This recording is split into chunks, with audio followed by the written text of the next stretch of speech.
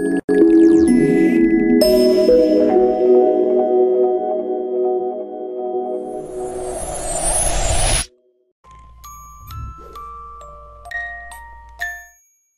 YouTube, it's Lewis here from fluiddesigns.com, and I'm going to be showing you how to use the vanishing point in Photoshop CC. I think you can use up to CS4 onwards, and I think that has the vanishing point in. I'm not sure, it might be in every single one. You have to check if whatever version you have.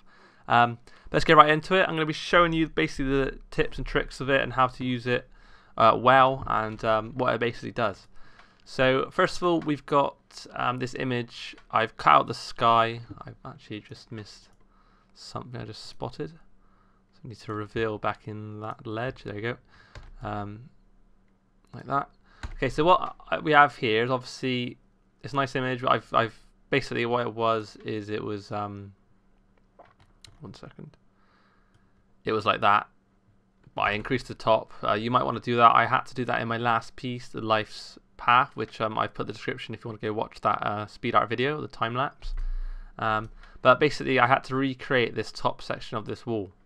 Now what most people would do is probably just try and copy and paste and move it up, see if that would line, and it wouldn't really work, because once you go like that, obviously these are off here, that wall's not much in there, the windows are not matching. But there's a much easier way of doing it. Well, not, I wouldn't say easier, but a much more precise and professional way of doing that. So what I've done is make a new layer here, just above it. So I'll do that again. So just a new layer at the bottom here. And then what we're going to go to is filter vanishing point.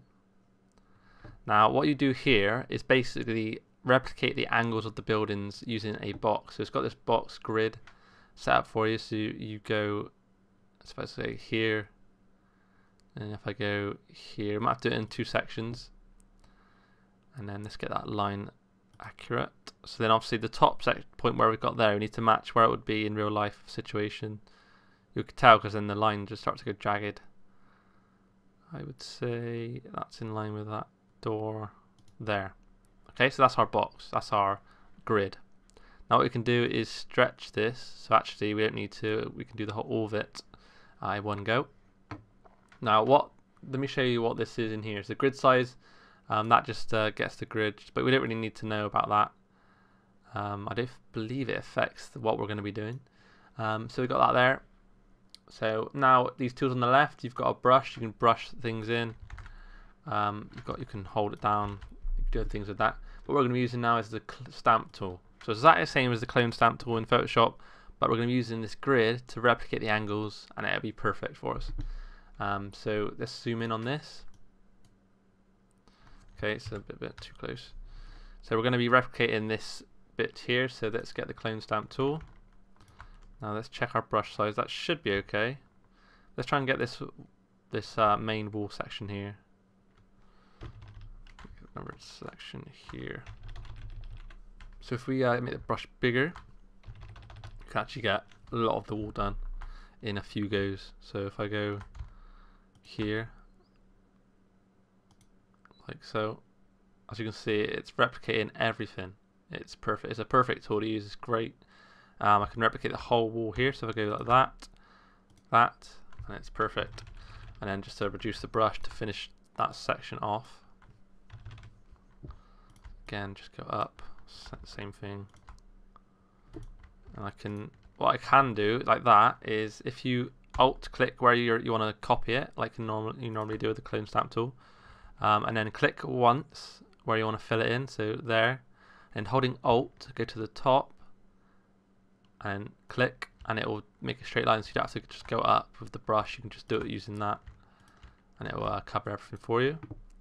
That's not going to be perfect because you're going to have like overlapping bricks, but you can get it perfect if you really try and get the selections correctly. Like that. Okay. So then we'll do this one. So it's got that brick there. So we want to copy that brick. So obviously we've done that wrong. So let's go back. Okay. And let's get that selection going on there. Obviously we've got that window coming through on there. We can change that. Okay. So that's that bit there done. Okay, It'll take a bit of getting used to, but it's just a lot of practice. It's just a clone stamp. It's pretty easy to use. So with this bit here, we might have to do this separately because it's a bit easier just to copy and paste that bit, but let's try it anyway. So let's get a good selection of that whole section. Let's get one of the peers. And let's try and do that. So it does work, and it worked mostly. A little bit at the top here, but we can do that separately. So that underneath looks good as well. So I can just go straight across, like so. Make sure I do the right selections. After the white bit here, to do that.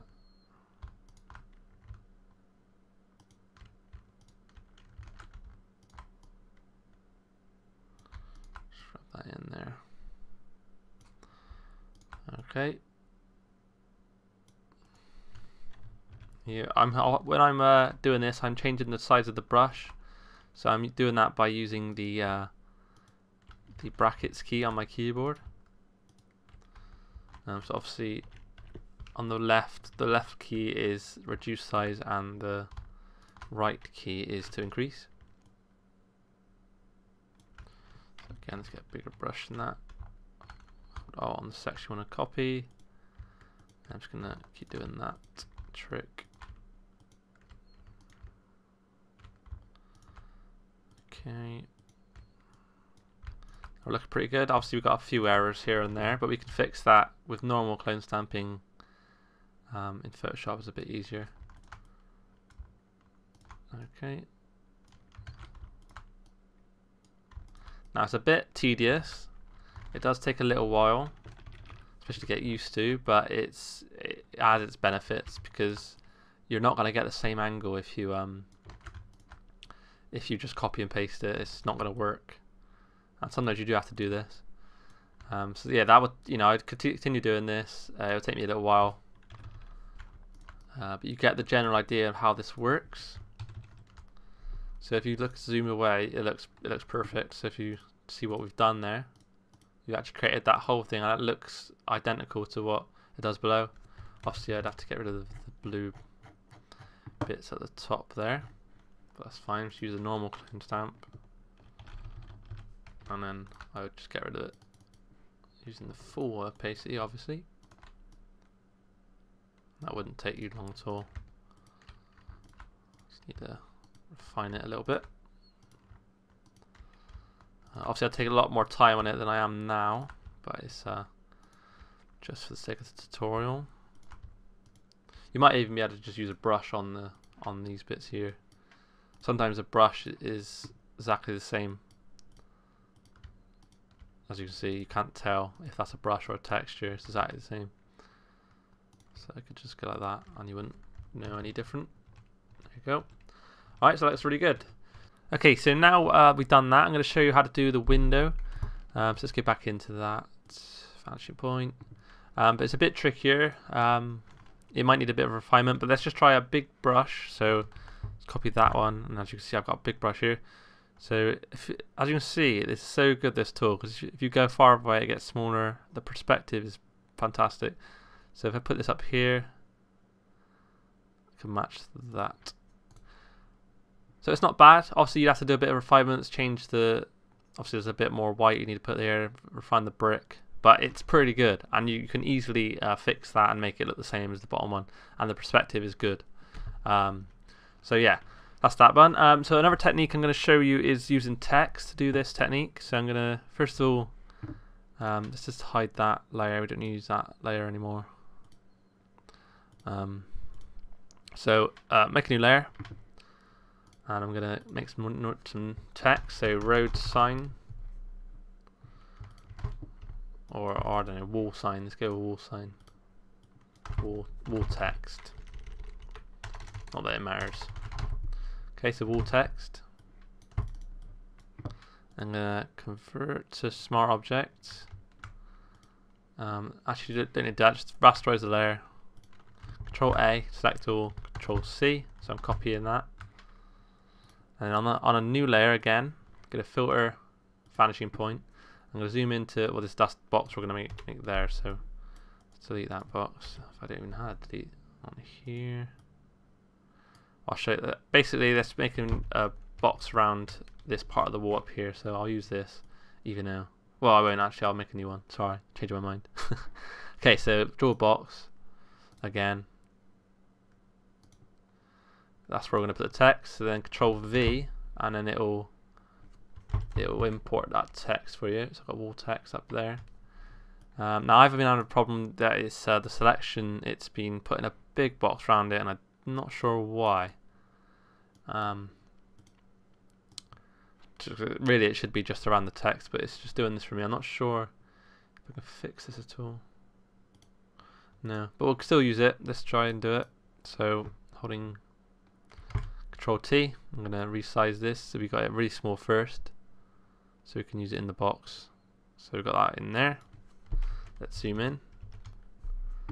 As you can see, because of the box, the text is matching the perspective of the wall. So you can just, if you don't want to change the perspective, just hold Shift, but I'm just going to do it by eye. Then we can bring that in there. If you want to make it bigger, so wall text, there you go. So as you can see, the line of the bricks are perfectly in line with the bottom of the text, same with the top. Click OK. And then we've got that text on a new layer. So a little trick, I'll show you how to make it look like it's actually going inside into the wall texture. Double click on it or right click blending options. Sorry about that. And then on this, go to blend underlying layer, and then hold Alt on your keyboard, and then drag the black slider. As you can see on our text, it's blending with the texture. Another thing you can do, so not doing that, hold Alt, remember hold Alt. You can add an inner shadow, so let's get the same angle as the wall, not too much, just a bit like that. So the shadow would be obviously that side. Just a little indent, not too much because it'll be too fake. And then maybe a little bit of a bevel and emboss. Same again, not too much. That angle is completely wrong, so change that. Get a chisel hard possibly. Even an outer bevel. You can really make it stand out. Because some spaces have this type of wall effect on there. Some shop signs and that. They'll have a backing, like a black text around it. Okay, so see what that looks like. So that looks pretty good. Might not be completely realistic, but you get the idea of how it works. Okay, so that's basically it for the tutorial. I hope you liked. Obviously, I'd have to finish this off, but you can do that. So yeah, please like and comment on this video, and any suggestions, please put them in the description, in the comment section. Thank you very much. I've been Lewis. Cheers. Bye.